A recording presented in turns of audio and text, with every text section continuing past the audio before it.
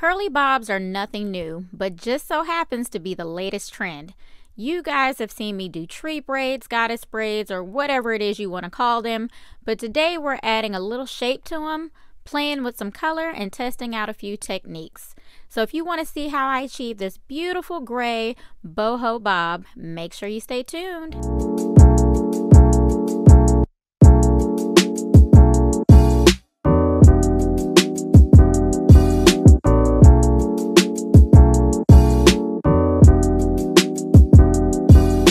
To prep for this project, I'm using Expressions braiding hair in the color 1B60.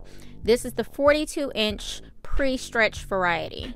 For the curly feet ends, I'm using the Freetress Water Wave Curl in the color gray. I'm going to be using 2 packs of this in the 14-inch, and I did go ahead and split the pieces into smaller ones. If you're using the longer package, I believe it's 28 inches, you could get away with cutting that one in half. This is the hair type we're working with today. It's really important to assess the hair type because it may change the way you approach the style. In this case, I can see her hair is blunt cut and super thick, so I know I may not need to feed in as much hair as I would a typical head. I'll need just enough to tuck her ends in comfortably. I also want to make sure I'm using an underhand method to get a very tight tuck and curve on the end since we're doing a bob. I need to check her longest lengths to determine how short this bob can be. I'm also going to change up the type of products I'm using. Because her hair is so thick, I'm going to be using this edge wax to help smooth out her ends in addition to the usual shine and jam.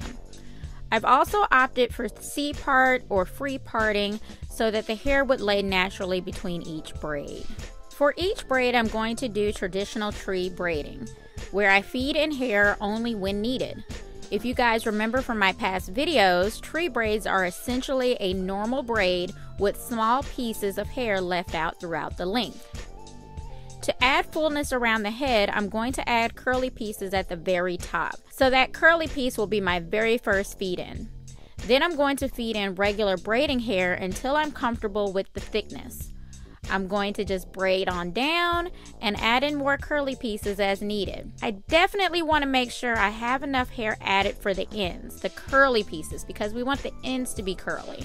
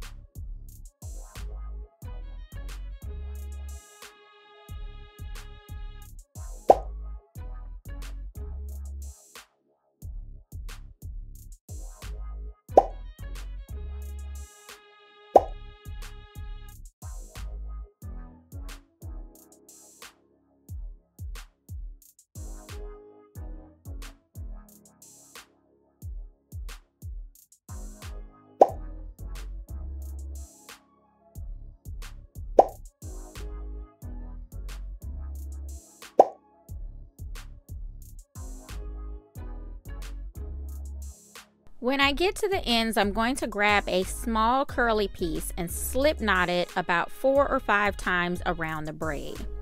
To keep it from unraveling, I'm going to fuse the knots with my travel flat iron. This is handy because it doesn't go above 350 degrees, which is just enough to melt the hair without burning it off. Remember, this only works with synthetic extensions. Don't try this on your real natural hair. If there are straight pieces of the braiding hair left at the ends, I'm going to cut that right on off. Now, if you cut it off and the end looks a little bit blunt, just add a very small dab of nail glue for added security.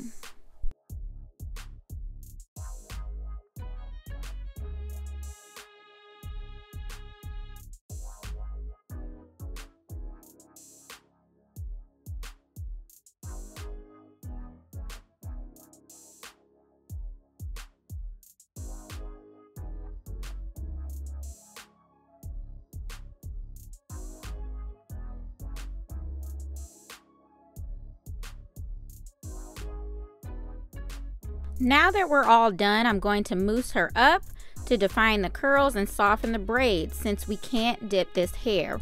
Remember, hot water dipping curly hair will relax the curl.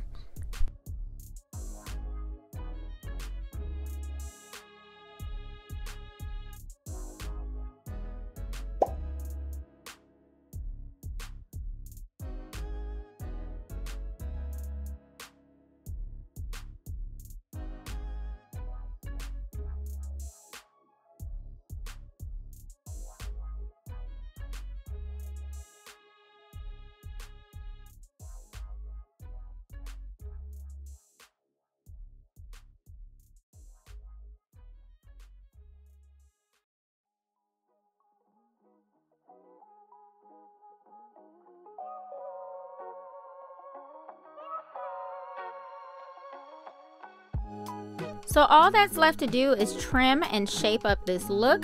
The beauty of this style is the possibilities are literally endless, you guys. You can use any curl pattern you want. You can use any color combo you want. You can just go ham with it. So that's it for the completed look. As always, if you learned something new, make sure you share that with us in the comments below.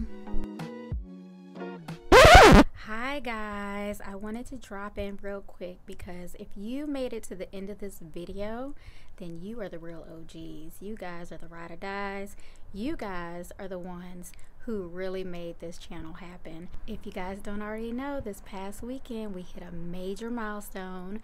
We hit 100,000 subscribers. Yes, we did. And I must say this would not be possible without you guys. You guys definitely keep me motivated to keep doing these videos.